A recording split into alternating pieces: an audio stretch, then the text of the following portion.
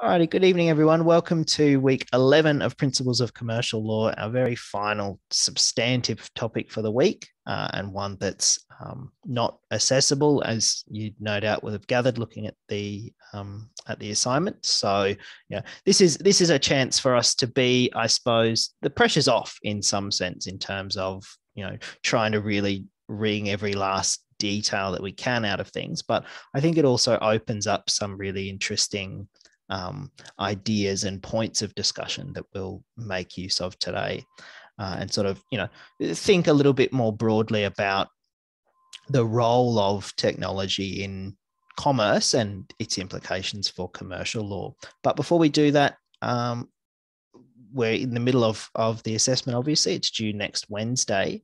Are there any questions about the assessment before we get started? Yes. Okay. Yep. I guess my question sort of comes around more structure rather than content. And that is, and look, this could be because perhaps I'm not 100% on the right path, possible. But I'm feeling already that with problem one, my words are going to exceed that 600, and more so in problem two, I'm going to have a little bit less words. Are you is that going to fit within the constraints of the assessment, or are you still thinking that it should be equally weighted 600 each? It's if it's a little bit imbalanced, that's fine. I'm more looking at the total of the two rather than the individual sort of 600 each.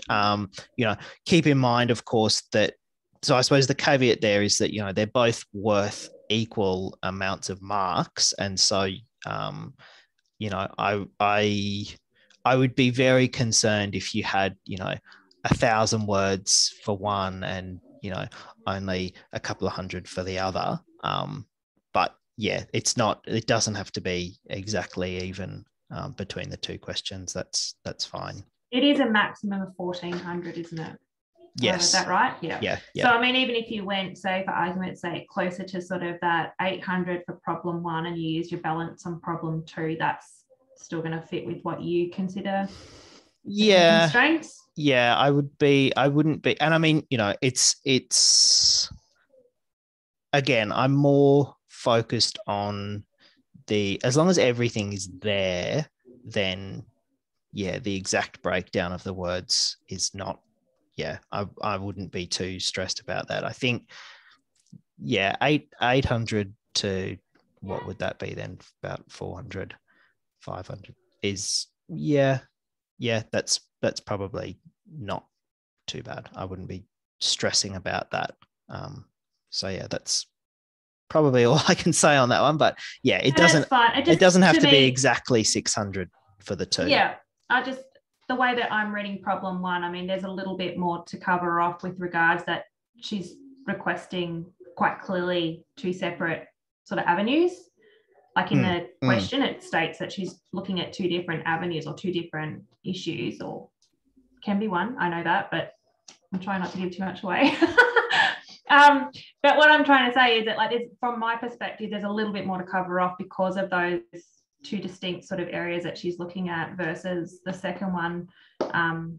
Again, there's a couple of things there, but I think that I can cover those off quite more succinctly than I can problem one. Yeah. So yeah, that's to answer your question, I'm looking at the total word count rather than the individual word counts of the two questions. Cool. Thank you. Fantastic. Any other questions? Perfect. Alrighty. Well, let's jump into a discussion of e-commerce and e-commercial law. And I thought, sort of in keeping with so the past few weeks, we could start with more of an open discussion, a bit more sort of pondering about the principles behind these kinds of things. And in particular, let's start thinking about this idea of whether or not electronic and traditional transactions are equal, and expanding that up more broadly to sort of e-commerce and the way that we do things electronically, whether that is in fact equal to the traditional, I suppose, hard copy ways of doing things, or are there still some inequalities, and what are the impacts of that?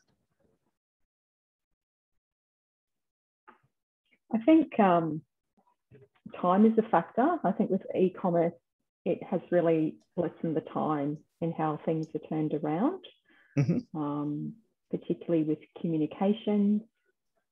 I think one of the things there, or a trap to fall into though, is understanding, and in the readings during the week, I was looking at the time in which someone receives a communication. Is that at the time it hits the inbox, or is it at the time it hits the organisation's server, which could end up being problematic in some instances. But yeah, there's certainly a lot of pluses on the e-commerce side with timeliness and the quick turnaround, and just the convenience of it as well. Yeah, absolutely. So the sort of the efficiency and the time factor is a way in which these two sort of modes are not equal, but we sort of feel like it skews in favor of the electronic means. Yeah, that's an interesting idea. I think there's potentially more pitfalls for consumer error. Yeah. Not like of their own doing, but because we've got an aging population that is not, tech savvy, quite easy to overlook particular places. And I mean, this whole COVID is really relevant of this particular situation. I mean, I know of a friend's mum that was doing the QR check-in, and she was just taking the photo, and she wanted to know how the government could keep check of all of her QR codes when they were still in her photo stream, because she wasn't actually filling in the details. I mean, that's an older person that's not au fait with technology. So e-commerce is definitely a loophole that can cause quite a few pitfalls.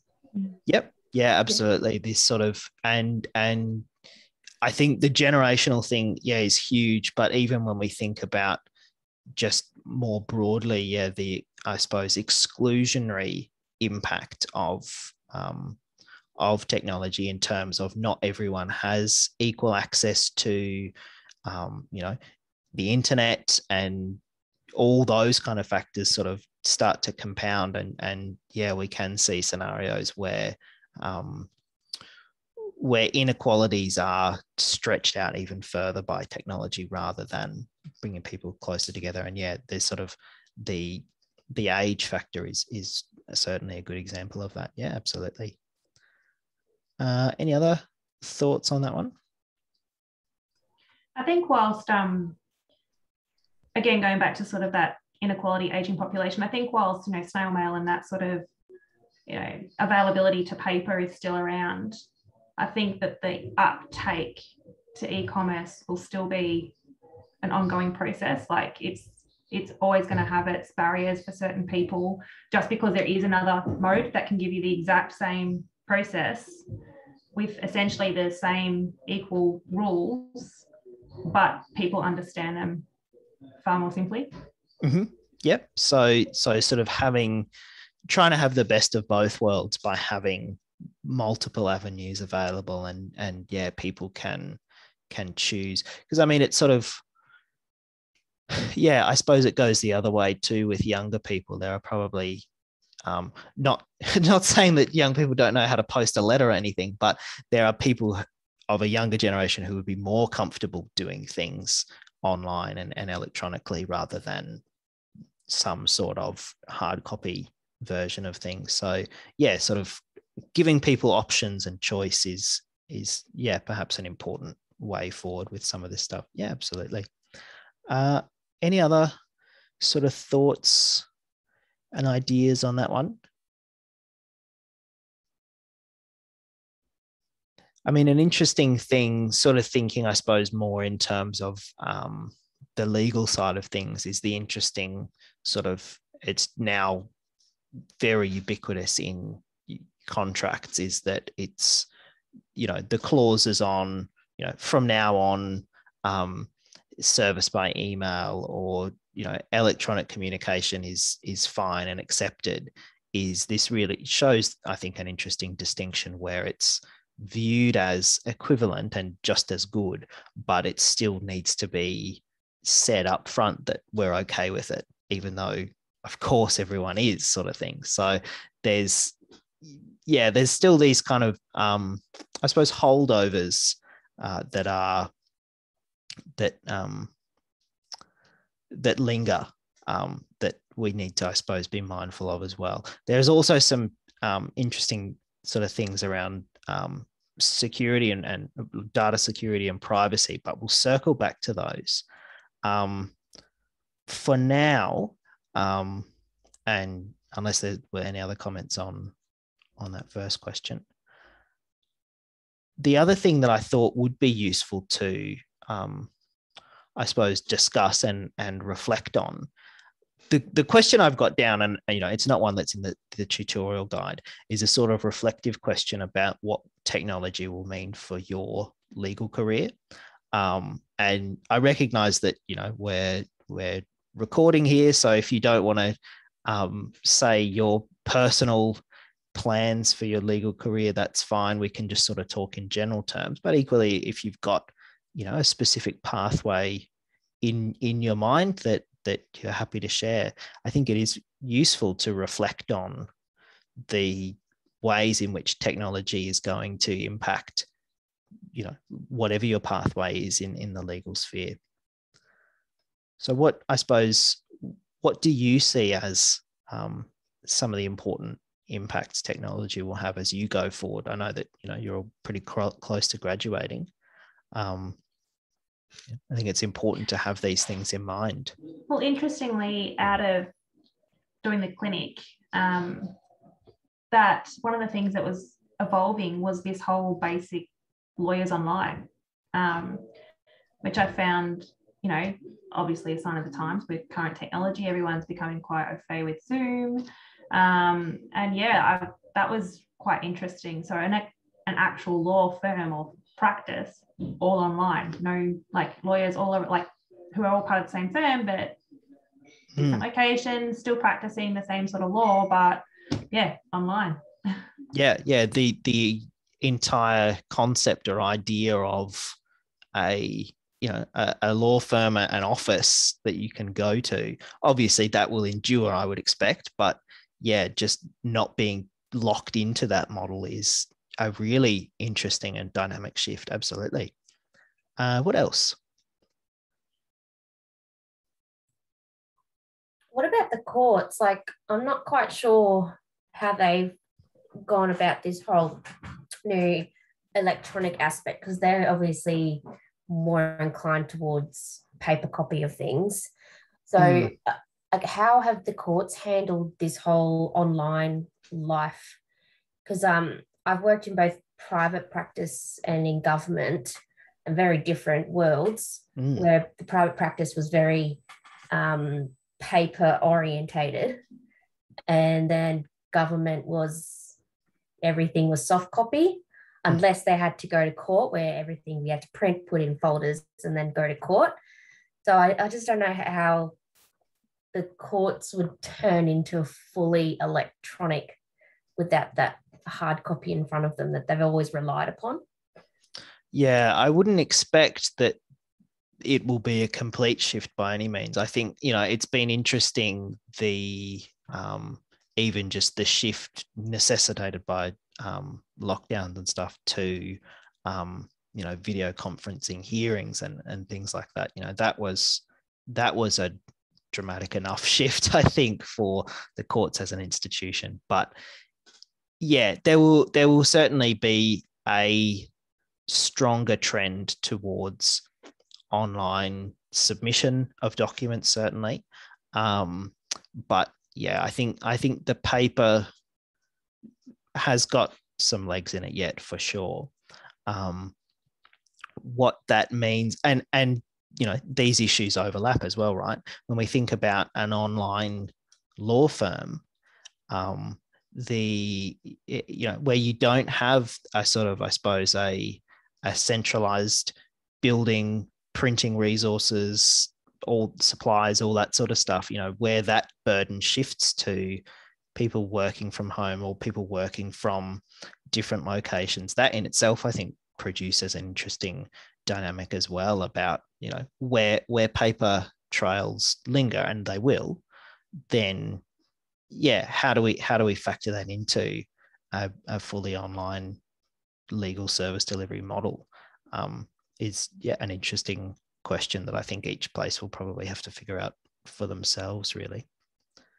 Any other thoughts? I think property law is probably a standout about online. I mean, you've got your conveyancing, you've got, your property registered, there's a lot of property law that's already electronic, and it's, doing obviously quite well. It's working. Yeah, absolutely. So perhaps a model for other areas of practice. Yeah, it's a good point. What about and I'll bring up a couple of I suppose interesting surveys, and we can discuss those. So this is the chief legal officers surveys. They run them every year, and they basically interview about 500 of the sort of CLOs of various companies and things like that. And it's really interesting, the trends that are emerging over the past couple of years. So the key thing that is standing out year on year is concern or the importance of data protection and privacy and cybersecurity. For a couple of years now, that has been one of the most important areas that the CLOs themselves identify as important, and also that the CLOs say that they're being asked about all the time. So thinking in particular, and there's some readings on privacy in this week's study guide, but thinking about privacy and data security is absolutely huge going forward as well. There's been an interesting play around the, I suppose, use of in-house versus outsourced legal work as well. So in the 2020 survey, 33, so 1 in 3 expected more outsourcing to law firms over in-house. But this year, they're saying 49% expect to add more lawyers in-house. So, and the people who do this survey are putting that down to sort of an interesting shift related to COVID, whereby companies are wanting to manage risk and manage human resources by having things done more in-house than perhaps they were expecting before COVID, which I think is an interesting little trend as well. And then the other big thing is artificial intelligence, and 70% expect the use of AI and legal technology applications to accelerate in the coming years. So that's really important too. And when we think about the role of technology in your legal careers, wherever you kind of take this, AI and that side of things is going to be huge, and will have to be sort of factored in as well. So I'm interested to hear if you have any sort of thoughts or reactions to any of those numbers. Well, I think on the point of the cyber stuff, I mean, there's entire police task force that are just committed to cybercrime. I mean, that in itself just explains where technology has gone in that route. I mean, the fact that there's entire task force that only concentrate on that particular aspect means that there's obviously legal recourse there for it. Mm-hmm. Yeah, absolutely. So it's not, certainly not a surprising number by any means. Absolutely. Yeah, just on the cyber security, we're certainly noticing an increase in that in the organisation I work for. We've brought on more cyber security specialists.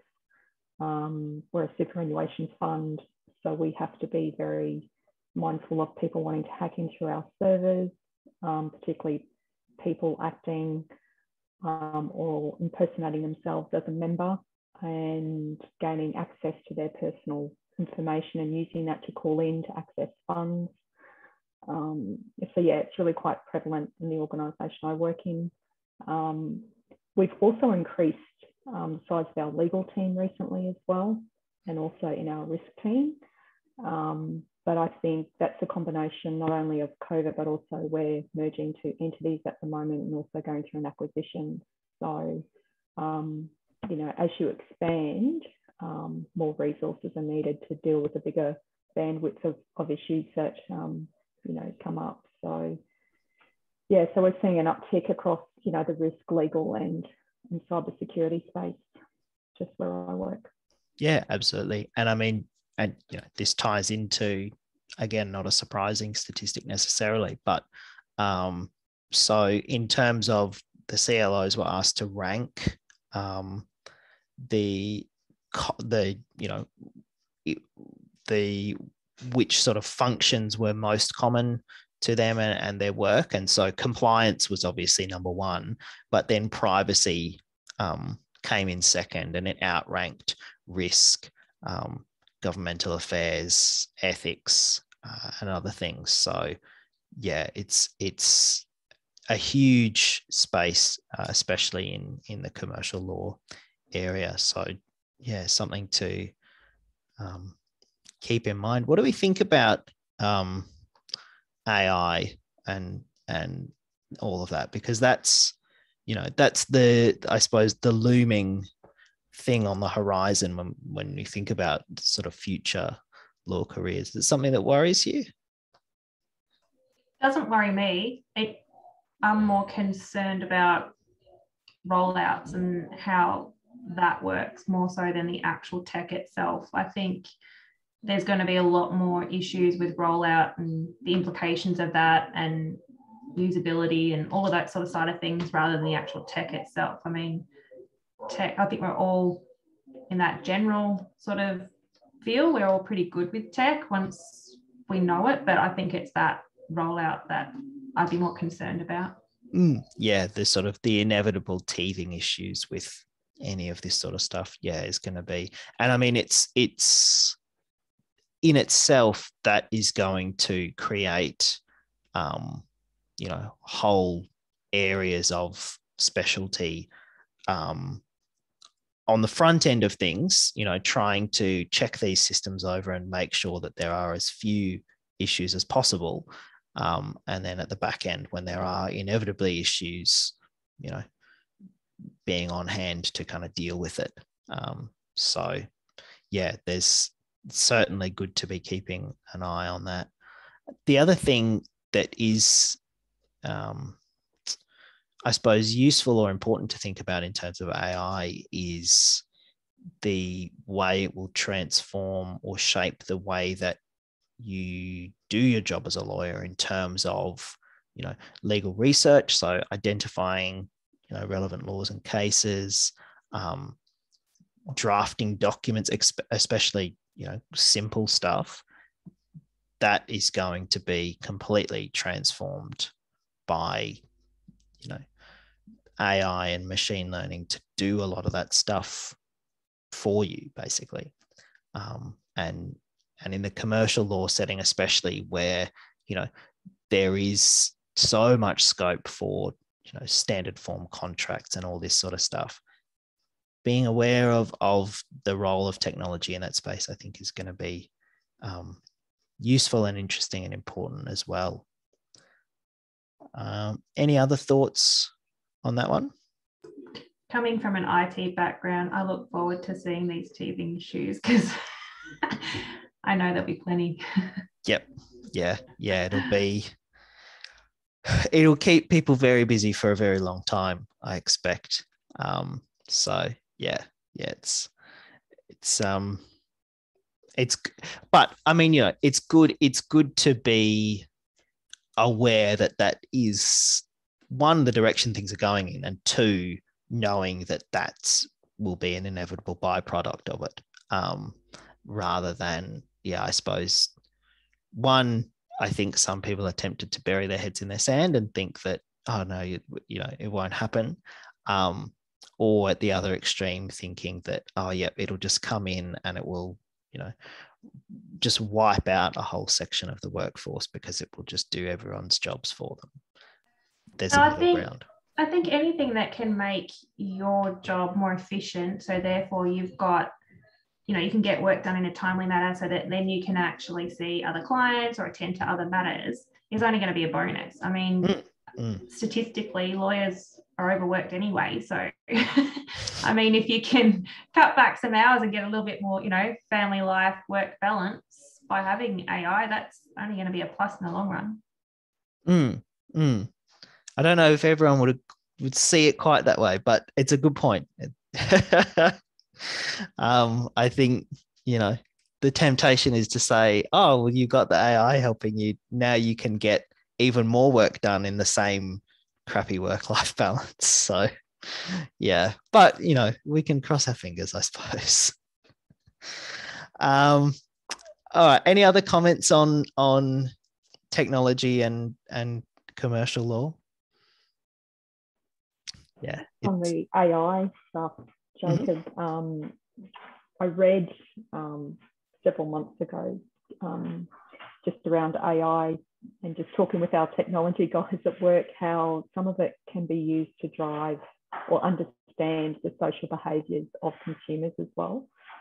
So, they'll be able to tap into the behaviours of consumers, understand, and some of that's happening now already. So I think that's an interesting thing where, organisations will have a very clear understanding, really being able to target who their consumer is and where they're, spending and what they're buying and so forth. Yeah. And really being able to change their market strategy to that. So.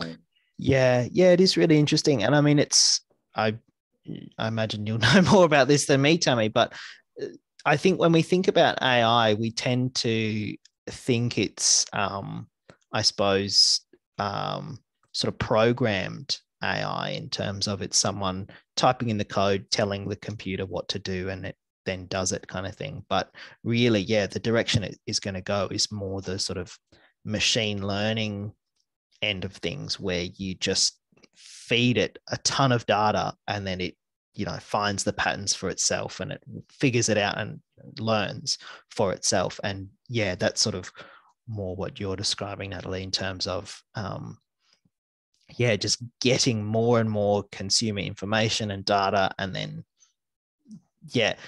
being able to become even better. And we see it with Facebook ads and stuff now, but an even more refined model of understanding behavior, and what will be really interesting will be the way that governments use this as well, in terms of, you think about something like the Australian consumer law, thinking about harnessing machine learning to pick up common problems as they're emerging, rather than having to wait for, the ACCC to go through the motions and then analyze something and then try and figure out what's going on. There will be huge potential for a lot of that stuff too down the track. Absolutely. But not without teething issues. So there will be that element of it for sure as well. Well, we might move on to some tutorial problems, unless there's any other comments on our sort of more principled and broad-reaching discussion. I had a comment on the tutorial questions. That is question 2. That was yes. not in any of our readings. No. Yeah, same. That's okay. I went looking for it and I did find some information, but I was like, was that an error? Yeah. So that one, we'll see if we get time for question 2. And if we do, then I'll speak to that one a bit more. But don't worry too much about that one. we'll focus on question 1 first. So that one, Jennifer wants to attend a rock concert and she goes to a ticketing website, and she has to click a box indicating her acceptance of the venue's terms and conditions. She does so without reading them because she would have had to leave the website she was on, and she was worried about missing the tickets. Subsequently, the concert is cancelled because of bad weather, and she finds that the terms and conditions preclude a refund. Advise Jennifer. So what do we think about this one? Well, it's that whole click wrap thing, Yeah, right? Mm-hmm. So she didn't read them, kind of tough luck. Yep. It kind of goes back to that eBay case too. So, you know, like this, once she's clicked it and she's moved on, it's deemed to have been read even if she hasn't read them. Mm-hmm. Yep. Yeah. Pretty much. Yeah. Pretty much what I was going to say as well. Once So they click the icon, it seemed to have been binding contract. So, yeah. Yeah. So it's, you know, pretty tough luck for Jennifer in that regard. I think it expands or raises, I suppose, is there anything that Jennifer could potentially do? Thinking maybe not necessarily just about week 11 content.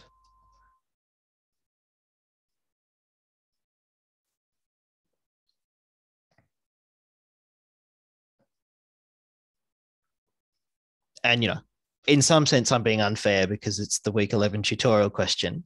But, you know, we're also very much at the end of the term. Do you think Jennifer's a consumer? Yes. Yeah. Yeah. So could she go to the ACL? Do you think? Possible that she could. Mm-hmm. And she could possibly look at unfair terms by denying a refund, which comes under the consumer guarantees. Yeah. So, and, you know, thinking especially given that this is, a contract that's off to the side, which very much we would expect it to be a standard form contract. And so, yeah, potentially we're thinking about Section 23 feeding in, and, you know, it's yes, she's bound by the contract because of the click wrap stuff. But if we can say that the contract itself was unfair, then, you know, maybe she's got some recourse there. But, you know, the fact that she didn't even read them is obviously is going to be a huge problem as well. But yeah. But again, that comes down to proof, right? So the ACL, as far as I understand it, has a very high balance on evidence. So if she's not able to, like, if she can prove, I mean, and this is the whole thing, how do you prove or not prove that you actually read them? I mean, it's a really dicey area. But however, the fact that, you know, there's certain things under the ACL that you must offer a refund. You can't not offer a refund on certain contracts.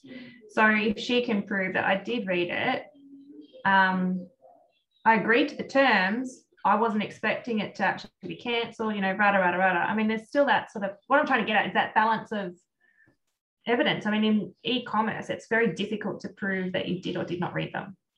Mm-hmm.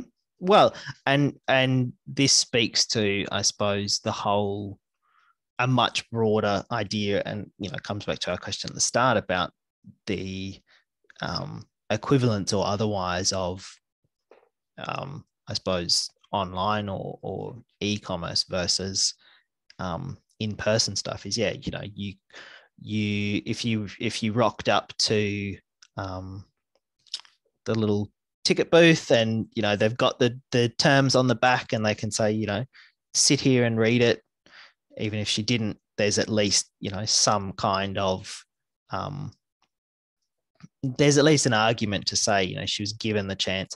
We underlined, pointed out to her, look, this part says you can't get a refund, la la la. Whereas, yeah, the evidential stuff is really hard. And it's, you know, it's one of those things that from the perspective of the uni environment, you know, we can bend things a little bit, and, you know, you can assume that things are true and stuff. But yeah, certainly thinking ahead, the evidential, and it comes back to, I suppose, some of the stuff that Natalie was talking about as well, in terms of, you know, people calling in, impersonating other people, you know, at the extreme end, identity theft and all that sort of stuff. You know, how do we know that it was actually Jennifer who bought the ticket? How do we know that it wasn't someone else who stole her password or something? You know, it's, yeah, the evidentiary stuff is just a whole nother world of complexity. And, you know, yeah, you're absolutely right to be pointing it out. But yeah, at the same time, there's only so much we can do in a tutorial. But yeah, good point. I think tickets too in itself is such a dicey area. I mean, there's so much case law that has been all around different types of tickets. It's just ridiculous. Like if you go back to contract law, I mean, there's so much around tickets, and whether you did read them, whether you didn't read them, you know, whether they're binding, not binding, like it's just, yeah, it's everywhere.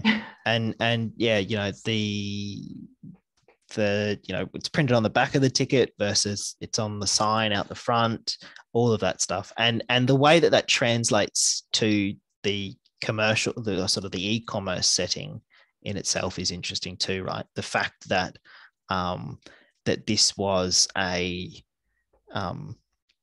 the terms and conditions were on a separate page that she would have had to go to and then come back, you know, versus just having it all there easily accessible or something like that is, yeah, there's a lot of detail and nuance, which is interesting, if not, you know, always straightforward. And I think we're all guilty of this too. I mean, I can't tell you how many times you look at some of those online terms and conditions, you're like, I don't have 3 hours to sit here and read this. I'm just going to click the box. Yeah, it's you know, and I mean, yeah, I think there's a degree of self-awareness is completely the wrong word, but even just thinking through what the likely outcomes might be. You know, when you buy a ticket, you have to know that, you know, there's a possibility that the concert won't go ahead for whatever reason. And then, you know, whether you, just choose to go, look, they're probably not going to give me a refund. I won't even bother reading it. I'll just click yes. And if they cancel it, they cancel it. Like there's a degree of, I suppose, being realistic about things as well. Obviously, you should always read all the terms and conditions, but I think, and this comes back to our conversation before, right? In terms of certainly generational differences, where, you know, where there's a familiarity with these kinds of things, you're also, I suppose, familiar with the standard terms, which are not always consumer friendly, which are not always, you know, in your best interests. And if you assume that mindset, and if you assume the worst, then maybe you don't have to read it because, you know, they've done the worst anyway, kind of thing. So yeah, it's, you know, it's understandable that she didn't read them. It's just, I mean, like each time your phone updates, and then you have to read all the terms and conditions of the new update, and that's like pages on your phone. It's like, man, yep, I agree. Well, and it's interesting even thinking about, I suppose, the ones that you can't just click agree. You at least have to, even if you know, aren't reading, you at least have to click through them or scroll through them to get to the agree button, rather than, you know, some of them you don't even have to move the cursor, you just tick the agree and it's done. So yeah, there's that whole element of it as well. I just wonder if sometimes the corporations or businesses make it so convoluted that even if you did read them, I've got no idea what it says. Like some of those, as I said, on the phone updates, each time you get a new software on your phone and you just go, would the average person actually understand half of what is even written here? Like, well, and it's not user friendly. No, not at all. And that's what the ACL tries to be there for, right? Is for to, even where companies do try and, we can be cynical about it, where they do try and deliberately make things as legalistic as possible, to still try and get in those consumer protections for people who do not have 3 or 4 years legal study behind them. And it's rough for them, and that's what the ACL, I suppose, tries to be there for, at least, even if it doesn't, even if there are sometimes problems with its application. The other, I'll wax lyrical for a bit. I had a client who wanted, he used to lay tennis court, the synthetic grass for tennis courts, and he wanted just a standard sort of contract that he could give to his prospective clients and stuff. And gung-ho junior lawyer, I was like, right, you're getting so well protected, there is going to be nothing, no one's getting anything past you. And so I did up this draft and then sent it to him, and he went, look, I cannot give this to people to sign. It's 4 pages of tiny writing. They're going to be scared off. I don't need it all. Just give me something basic. So, there is an interesting, I suppose, commercial balance to be had between, the stuff that tries to cram in everything as possible and confuse the average consumer, let's say, versus stuff that I suppose is more user friendly and is designed in that way, is something that's interesting as well. And then you translate that to the e-commerce setting, and as you say, you're trying to read it on a screen or on your phone even, and it just becomes even more, it hurts your brain even more.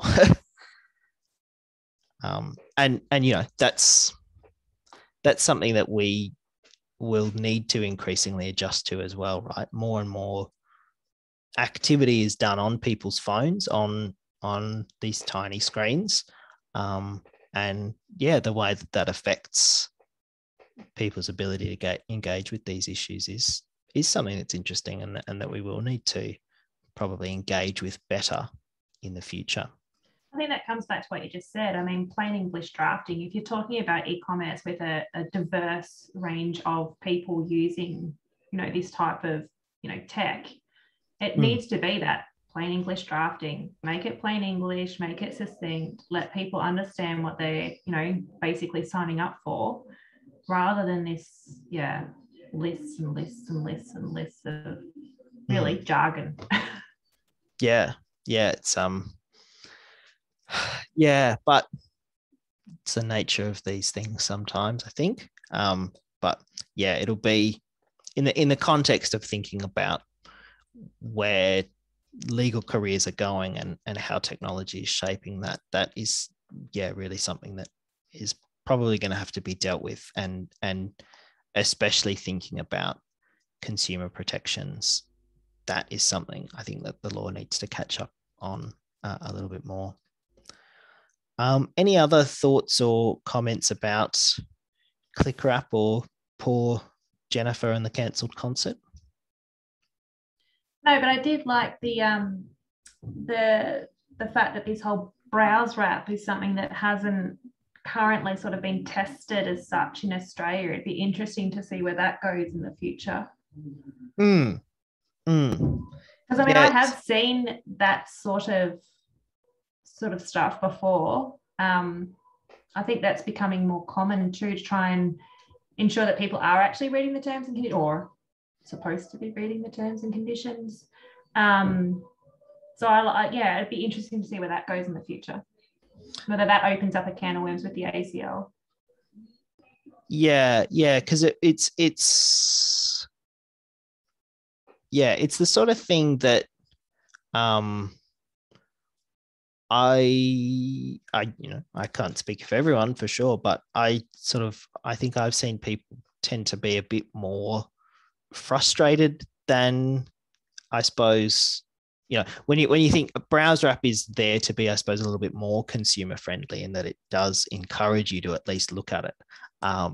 But I think that people often don't see it in that way. They see it as, you mean I have to bloody click through all of this stuff and then tick the box? So it's, well, particularly in, like, for example, in Jennifer's perspective, like, it's a transaction, so you're in a time sensitive transaction, and now all of a sudden you have to download this terms and conditions and effectively read it, and then still actually go to the agree. It'd be interesting to see how that develops, because I would imagine it would be very similar to the fact that I'm just going to tick it anyway. So you've opened it, download it, but you're still not looking at it. You're just going to go forward anyway. Yeah.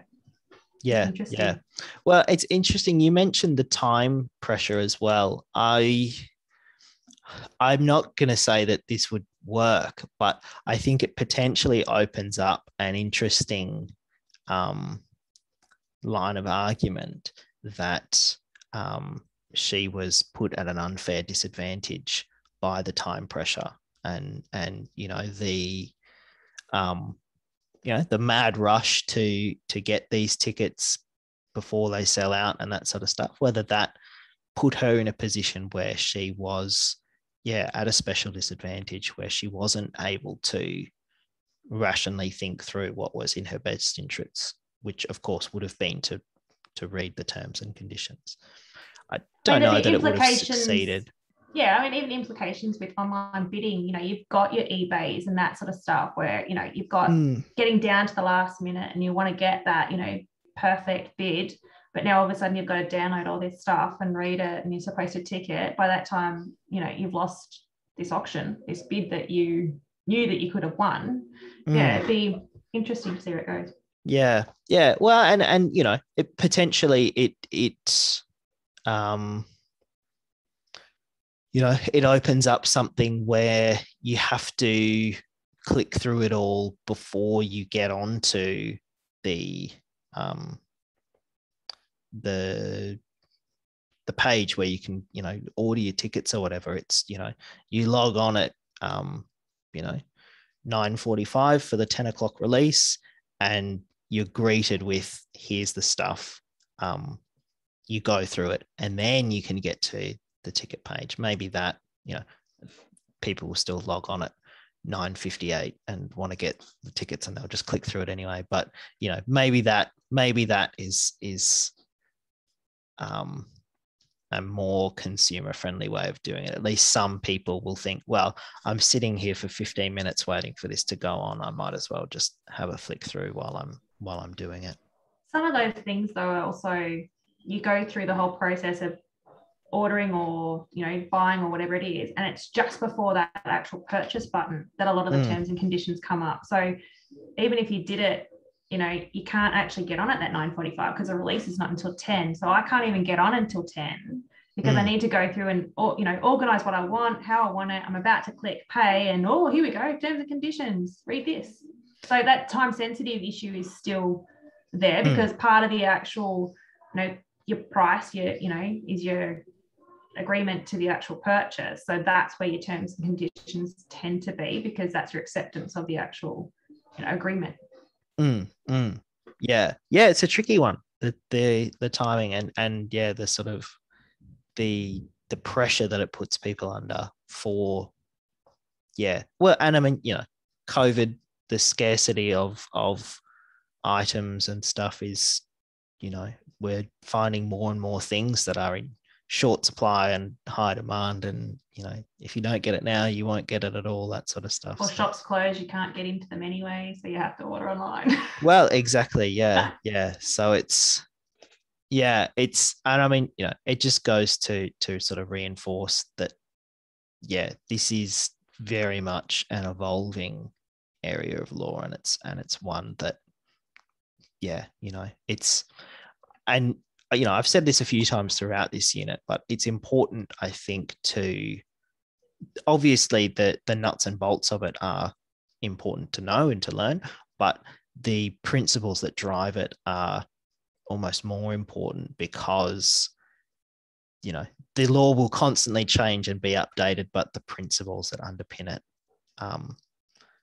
either will stay the same or will shift more slowly, because who knows, in even 5 years time, who knows where some of this stuff will be. So it's I find it fascinating. I do too, and I think it's almost, the ACL almost needs to run parallel to the whole evolving e-commerce world, because if it doesn't, then obviously consumer protections are going to fall behind, and there's that opportunity then to organisations to deceive and get in front and make leaps and bounds at the disfortunate party of the consumer. So it's almost like it needs to be constantly running parallel with each other. Yeah, absolutely. And it's a bit outside the scope of this course, but the speed at which these things can update, we want, especially something like consumer protection, we want that to be really fast paced and able to keep up with developments as quickly as possible. But we also want the whatever the responses are to be well informed and considered, and go through the democratic process and all those sorts of things too. So even balancing some of that stuff is harder in practice than obviously we would like it to keep up as quickly as possible. But we said this before, the use of AI and machine learning, I think, to pick up some of these trends more quickly will be an interesting sort of way forward as well. Hopefully, we do start to see a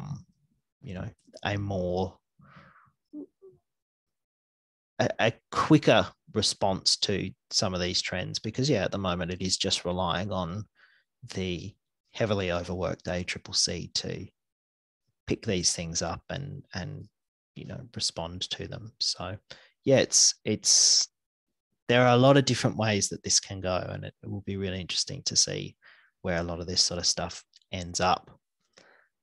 Well, again, coming from IT, I know how quickly you can belt out software. I mean, you can get some really savvy stuff out pretty quick if you've got a succinct team. I mean, we were belting out software left, right, and center fixes, like the IT gurus will work through the night if they have to, because that's what they're passionate about. So they'll be belting out, software left, right, and center, and it's going to be that whole thing of, can the legislators keep up? Who themselves are, generalization, a part of an aging demographic who may not themselves be especially tech savvy. It's a tricky bind for sure. I think that sort of nicely segues us into a little bit of a sort of thinking ahead to next week. Next week, we obviously have no substantive content. Your assignment is due the day before. I won't have them all marked by then, but there will be time and scope for a little bit of a debrief of the assignment, but there's also plenty of scope to talk about, I suppose, broader principles of commercial law that sort of are interest to you, and thinking forward to life beyond uni, I suppose, and how commercial law will affect your lives. So last year we spent a fair bit of time talking about the AI stuff. We've covered that fairly detailed today, so you may not want to do that. You might want to talk about something else, but have a think about if there's something. I know a few weeks ago we sort of talked about banking and investment law and insurance law as being sort of topics of interest, so we can have a little bit of a discussion about some of that if you're interested. But yeah, if there's any other topics that you do want to sort of have a more wide-reaching chat about, definitely do let me know, and we can sort of factor that in. It's really intended as I suppose a celebration of how far you've come, not only in this unit but in your degree as a whole, right? To be at a point where you can have these conversations amongst colleagues, at very much the doorstep of graduation and things like that. So, you don't have to say straight away. You can send me an email throughout the week, but if there's something that you do want to discuss next week, do let me know. Other than that, best wishes with your assessment. We talked about it last week. It's what it is. It's reasonably straightforward, but I'm looking forward to seeing what you guys can come up with. So I've said it before, I'll just quickly say it again. The daylight savings kicks in on Sunday, and so that will affect the deadline for people who are not in Queensland. So just make sure that you're keeping an eye on the clock and getting it in by 5 o'clock Queensland time. But other than that, have a great week, and I'll see you all next week for our final tutorial. Exciting times. Alrighty, thanks very much. Thanks. Bye. Bye. Bye.